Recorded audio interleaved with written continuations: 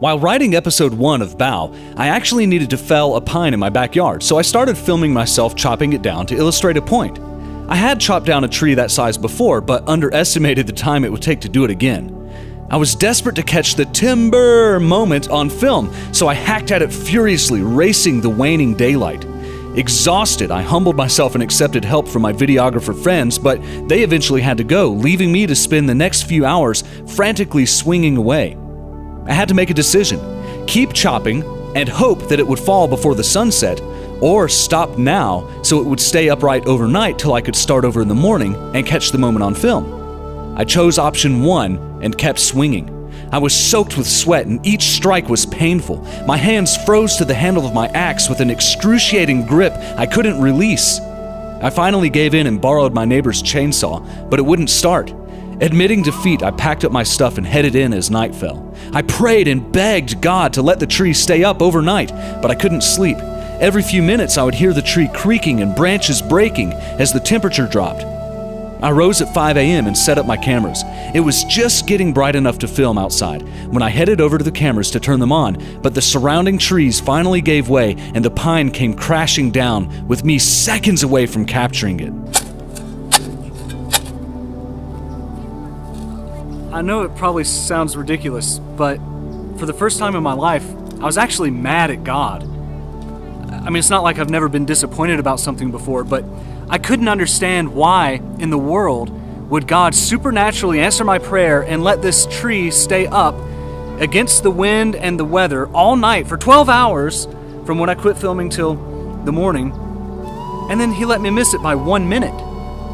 I was actually really mad. I was beside myself with shock that He would let that happen. And I talked to Him about it. I said, God, why would you do this?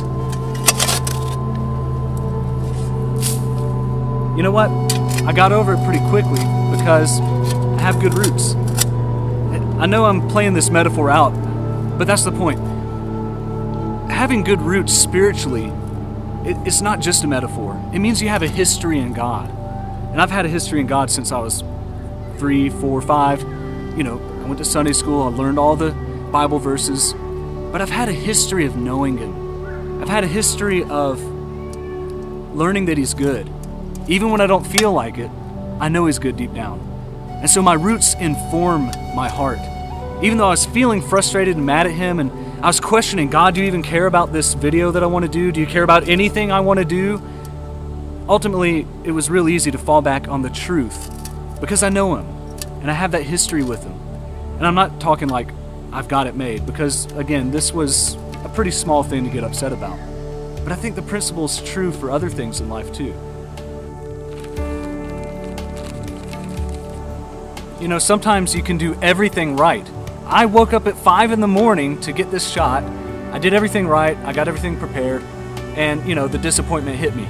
And this is a small thing, but you know, disappointments hit you out of nowhere. You can never really be sure when they'll happen or how they'll happen. You know, and that's the thing. Maybe you missed the audition. You don't get accepted. Maybe you get dumped. Maybe you don't get accepted for the job, or you get fired from your current job. Maybe you lose a loved one. Plenty of disappointments that can come our way, just like with trees. You never know what the weather's going to do. You never know what's going to happen in the middle of the night. But when you have a root system, when you have a history in God where you've learned of His goodness and you've been shown time and again that He does love you and does care about you, even those times where it's tempting to doubt and it's tempting to wonder where He is and what He's doing in your life and why He would allow suffering or, you know, a tragedy to hit you. That root system, that history in God, is something you can draw on for strength. And just like trees with good roots, you won't fall. You won't topple over just because something bad happens. Just like with trees, we can stay standing through tragedy, through a storm, when we're able to draw on sometimes just the good old Bible verses. Even when you don't feel them, you can learn them and be really connected to them, and then in a moment of suffering you don't feel it. but you can draw on it because it's true, and it's part of your foundation. It's part of your makeup. It's a root spiritually. It's part of your structure, who you are. So, with me, with this little setback with the video, I was able to draw on my history with God. Of course He loves me. He's not against me. He didn't spite me. And, I was able to draw on the truth that I've always learned. When you have a real tragedy, maybe a loved one dies, maybe something else that hits you unexpectedly, you can draw on those truths about God.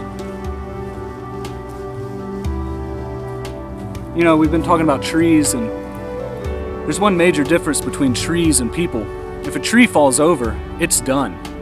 It's dead. If it's a small tree like this, maybe you can try to mend it. But basically, the analogy stops there. Because with people, falling over isn't the end. You can stumble. In fact, the Bible says a righteous man stumbles 7 times and still gets up. The Bible's full of verses about God's grace and His ability to restore people.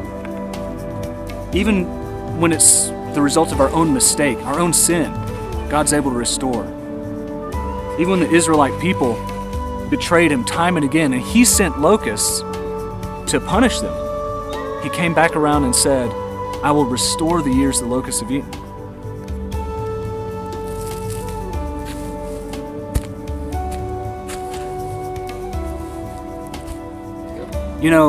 Even if you have a good root system, meaning you have a history with God, you've got, the Bible verses memorized, you went to Sunday school, you prayed, you used to know Him.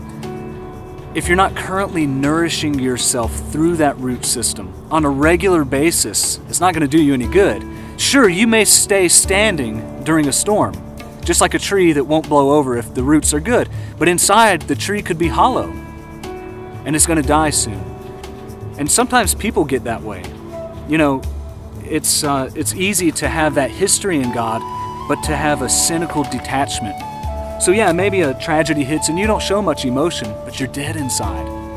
The goal is not to avoid the pain. The goal is to draw on your love of God, to draw on your relationship with God in order to go through that pain, to go through that storm together.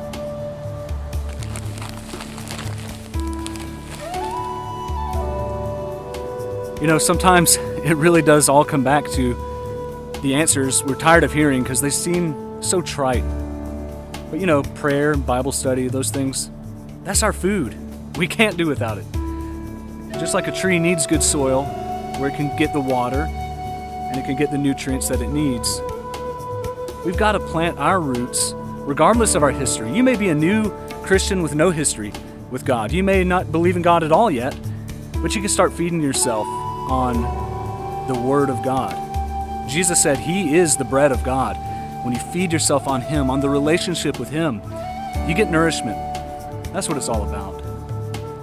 So, let this be a reminder to plant your roots deep, to flourish where you're planted, to get a system in place, a history with God. Memorize some Bible verses. Get a history of prayer with Him, where when a tragedy comes, you won't fall over. And you won't just be a facade, just an outer shell of bark. You'll be a real, true person who's completely whole all the way through. Not because you're some super guy that's already got all the answers and you've made it, but because you're planted in good soil. You're planted on God. You're standing on the rock, so to speak. So this is Bruce with Spirit Life.